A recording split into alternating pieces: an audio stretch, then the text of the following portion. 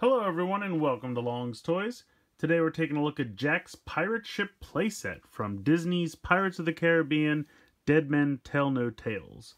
Now this was the 5th movie in the Pirates of the Caribbean series. I believe this movie came out last summer in 2017.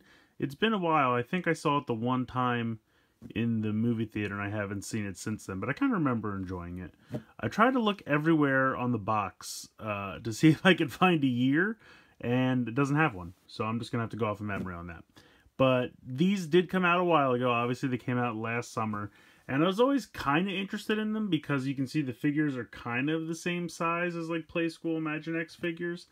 We'll do a little bit of comparison later on in the video, but they just kind of interested me, and I don't know, they just seemed a little bit more than I wanted to pay at the time, and I was kind of hoping they would go on sale or something, or clearance later on, and then just kind of disappeared. But with Toys R Us going out of business, everything is 50% off, so I decided to grab a couple of these and check them out, see how they measure up. So you can see here we get the boat, you get a Jack figure, you get a couple of cannonball missiles, you get a cannon down here, and then there is a shark hidden on this side. I can always miss him over here. He kind of blends into the packaging. So you can see big picture Johnny Depp here on this side. Otherwise, not too much going on, mostly just kind of a water motif. Now these are made by Spin Masters, which I feel like their toys are kind of hit or miss. I don't get a lot of stuff from Spin Masters, to be honest. Just kind of works out that most of the stuff I buy just happens to be Mattel or Hasbro, Bandai sometimes. Not a ton from Spin Masters, but we'll see. We'll check it out. So you can see here on the back it says, fire the cannons, battle the ghost shark, and then it says Jack's pirate ship playset. I'm guessing the Dying Gull is actually the name of his ship, which I have to say that's a pretty hilarious name for a pirate ship. And then it shows here some 2-packs that are also available.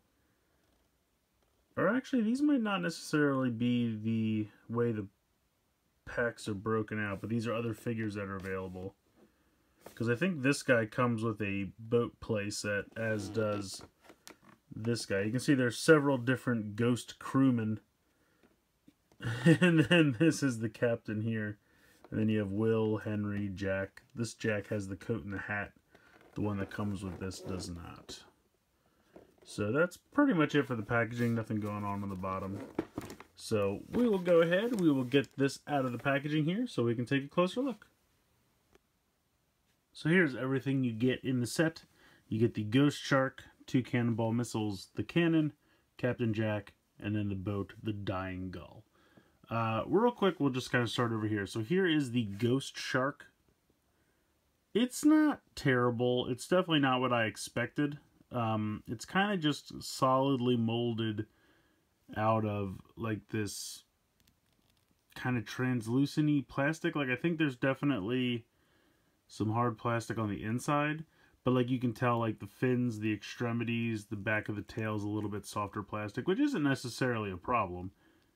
And it does look kind of neat. I like the crazy silver eyes, and the teeth are nicely painted. I kind of hoped that the mouth would open and close, and it's a little bit softer plastic. Basically, there's just no points of articulation. It's just a solid piece of rubber, which is fine, just not amazing. I was kind of hoping maybe the fins would be able to move a little bit, or at least the mouth would open and close, something like that. But it's just kind of a solid piece of rubber. So it's not terrible, but it's also not amazing. The cannon is pretty basic, but the wheels, the back wheels anyway, do... Oh no, I guess both sets of wheels move. It's funny, they almost look like they're not going to. But yeah, both sets of wheels move, and they look pretty good. Nice molded in detail. The fake wood looks nice. You can see the button here on the top to fire. This piece on the back does nothing, although it almost looks like it might. And then, of course, you have your 2 cannonball missiles. Now, they are hollow underneath, which is a bit of a bummer, but not a huge problem. So you just load these in. And I do appreciate that when you do load these in... Hold on, I'm doing this wrong. There we go. When you load it in, you can see that the cannonball goes all the way inside. It would be a little weird if it like hung out. So I do appreciate that. And then you have the button. And fires very well. So it definitely works well. I think the cannon definitely very nicely done. You know, the cannon can't move up or down. It is stationary, but I don't necessarily think that's a big deal.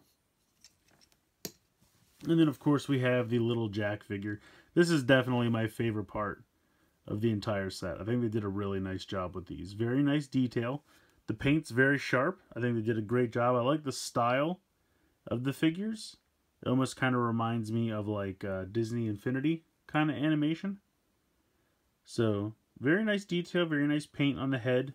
You can see they even gave him his little compass down here on his waist. And of course he has his sword. Now the one thing that I will say is weird is the arm that doesn't have the sword can just move around. It can't go out to the side at all. But the one that does, you can see has that extra joint so that it can move around but also out to the side. So I like this. I just wish it could have had the same amount of articulation on both arms. I guess that was a cost-cutting measure.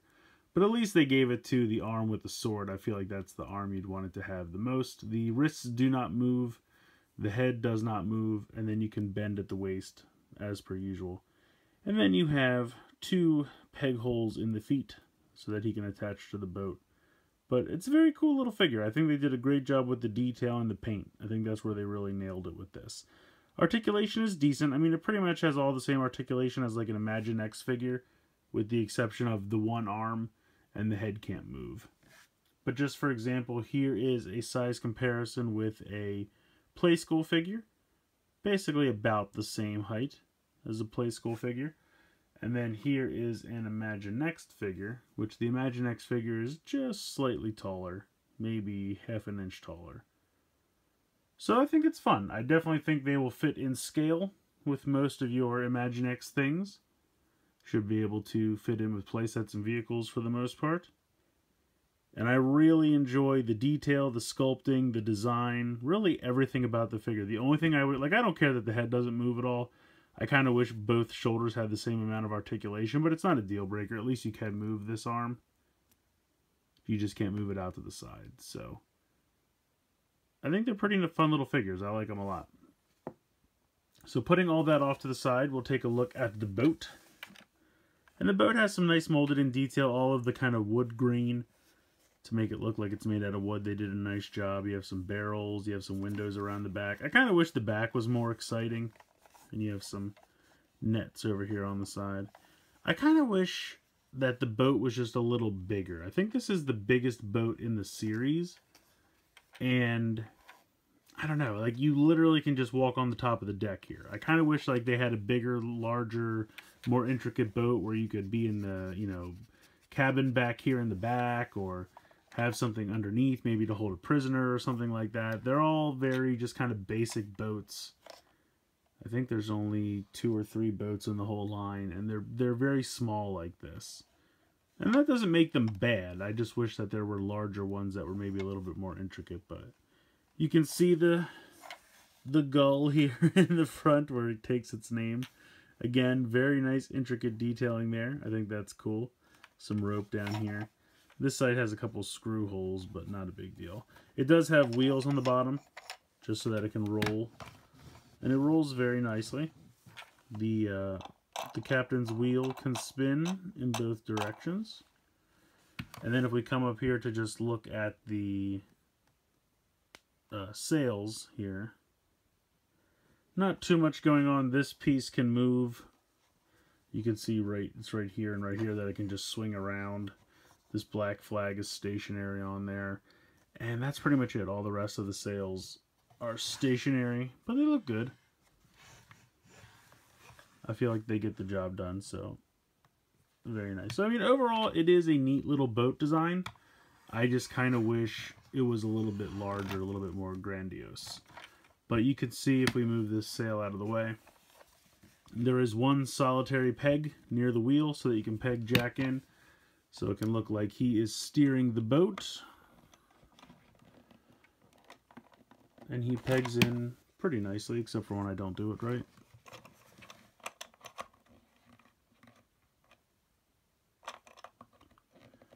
You really just have to make sure you're lining it up. But there you go. So he pegs in. Now, of course, you can see this area right here is meant to have the cannon. And that lines up with this kind of indentation here. So that's pretty cool. I enjoy that. I wish there were a few more peg areas. Like maybe just another peg over here, or maybe even behind the cannon or something.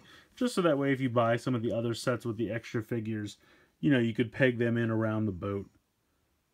I kind of just wish they had more than one area to peg the figures. But other than that, it's a solid little boat.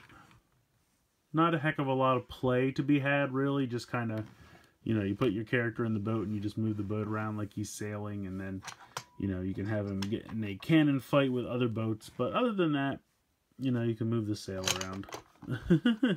I also almost wish there was a way to, like, attach the cannon to the boat. Just because otherwise it just rolls around in here, which isn't a problem. But when you move them around, it can roll around a lot. I don't know why he doesn't want to peg in here. I did it earlier and it was perfectly fine. There it goes. Now he's pegged in.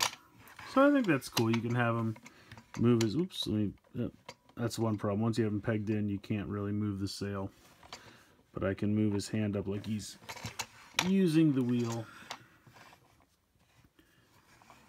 So, I don't know. Final thoughts. I think it's a fun little set. If I paid full price of $25 for it, I might feel like I got ripped off. Well, I don't want to say that. Ripped off is too strong a term. I would say maybe I felt a little gypped, like it doesn't do enough for $25. But getting it half price for $12.50, I feel like it's totally worth $12.50. So if you're going to Toys R Us right now and you can find this thing for 50-60% off and you're paying $10 to $12 for it, I totally think it's worth your time. I mean, if you could get this thing for $10 to $12 like I did, I think it's a fun little set. I mean, my favorite part is easily the Captain Jack figure. I think they did a really nice job. I think Spin Masters really did a nice job with the figures. They have a decent amount of articulation. Sure, they could have more, but I feel like, you know, for what you need it to do, it has most of the points that you would want. Really, the other shoulder joint is the only thing I miss, and that's really not that big a deal. So I think the figures are nicely painted and detailed, nicely stylized, great articulation points for what you do get, and I think they're fun. The shark, meh, take him or leave him. I mean, he looks cool. I definitely love the creepy eyes, and the fact that he's kind of a bluish black. He blends in with the depths of the ocean, so I get what they're going for with the quote-unquote ghost fish. And I think the cannon works. I mean, like I said, could it have more articulation points? Could it move up and down? Sure. But do I need it to? No. I don't think you need it to, honestly. I mean, you can load in a cannonball, and it sits on the deck of the boat, and it fires said cannonball. I mean, I'm not picky. That's all I needed to do.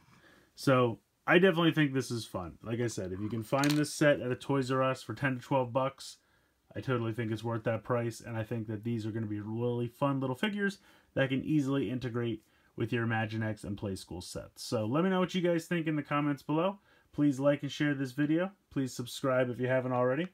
I hope you guys have enjoyed this look at the Jack's Pirate Ship playset from Dead Men Tell No Tales. And as always, guys, thank you so much for watching.